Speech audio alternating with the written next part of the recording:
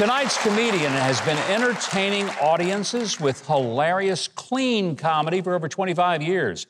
His dry bar comedy special is called Demeaning of Life. Get that? And his Shakespeare-style telling of the Three Little Pigs, a triune tale of diminutive swine, is in its third printing.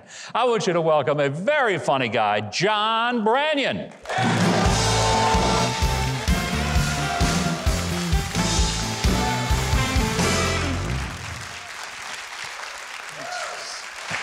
Expect the music to stop so quick. Hey, thanks. This is great. Thanks to Mike for bringing comedy out. We live in a culture where nobody has a sense of humor anymore. Have you noticed that? That everybody is so serious, everybody is so tolerant that we just hate each other's guts.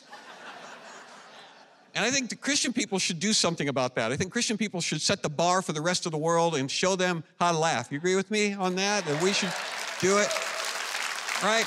Because we got the most stuff to laugh about. Christian people got the most stuff to laugh about. You get to spend forever in heaven with God. I mean, all this is a joke in the scope of eternity. Your lot in life. If you're a doctor down here on earth, there's no sickness, there's no disease in heaven. We don't need you. If you're a lawyer down here, you probably won't get to heaven. So, lighten up, that's what I'm saying. I get asked this question only in church. I go do comedy in church, and it's just the church people that will say, do you think God has a sense of humor? I'm like, well, I think he made church people. Heavens, yes, God has a sense of humor. We didn't think up laughter. That wasn't our idea. That was given to us by a higher power that knew we were going to need it to get through life. He knew we were going to have hardship. He knew we were going to have struggles. He knew we were going to get married. He knew stuff was going to happen. And so laughter is a gift. It's a gift. We've got to it's okay to laugh at other people, but you first got to laugh at yourself. You got to notice the goofy stuff in yourself.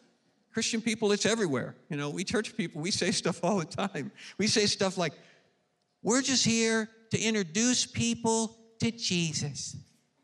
We just want to introduce people to Jesus.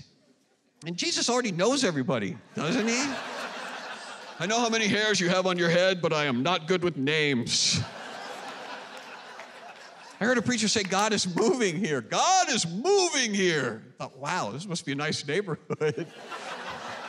He lives in heaven, he's moving here. Your property value is going to skyrocket, my friend. Can you imagine having God as a neighbor? That would be awful, wouldn't it? I feel like he's always watching us. Put up a privacy fence, it's doing nothing. Got to notice it first in yourself. Notice your own stupidity. Some of you who live indoors will relate to this. You know how when you hear a sound in the middle of the night coming from somewhere in your house, if you're not sure the source of that sound, it kind of freaks you out? Recently, it was like 2 o'clock in the morning, and I heard this whistling coming from somewhere inside the house.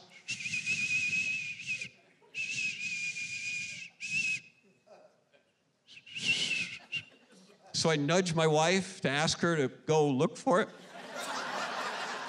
But she wouldn't go because she was asleep, and she's pretty selfish when she's unconscious. So I had to go by myself. And so I'm trying to find it just using auditory signals. And when I got close, it sounded like it was moving. So I'm chasing it around in the dark for like 10 minutes. And then I finally realize it's this nostril.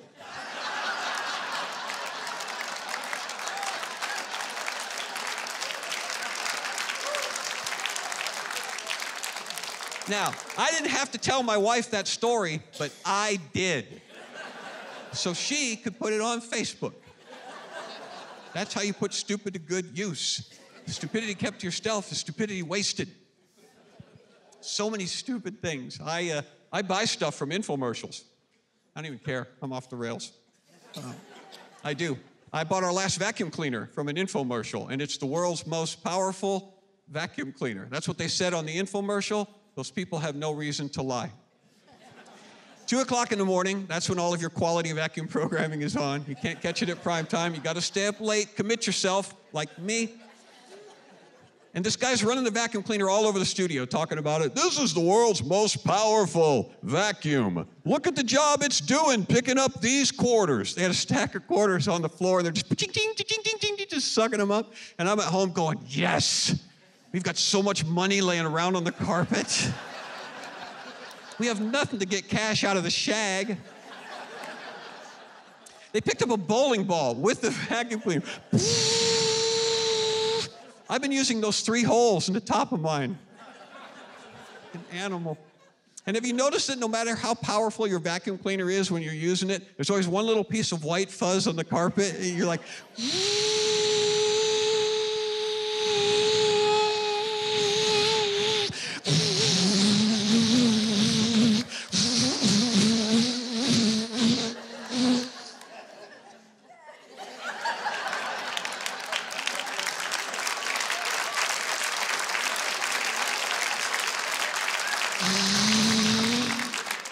if that had been a bowling ball, I'd have got it.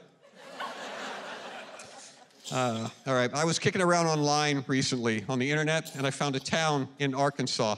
The name of the town is spelled F-L-I-P-P-I-N. I would move there, because everything is funny at that point. Hey, I'm John, and I'm from Flippin', Arkansas. Family and I are at the Flippin' Church of Christ every Sunday morning. Graduated from Flippin' High School. There's my Flippin' diploma. Go Birds. All right, I'm done. God bless you guys. Thanks. Thank you.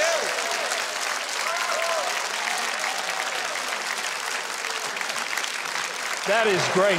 John, I know where Flippin' is. I've been there many times. That was an homage to you. Some great fishing up near Flippin', Arkansas. Ranger bass boats. That's exactly right. Yeah, what a thrill to have you here. Thank you. Didn't you love John Branyan? Thank you. Absolutely.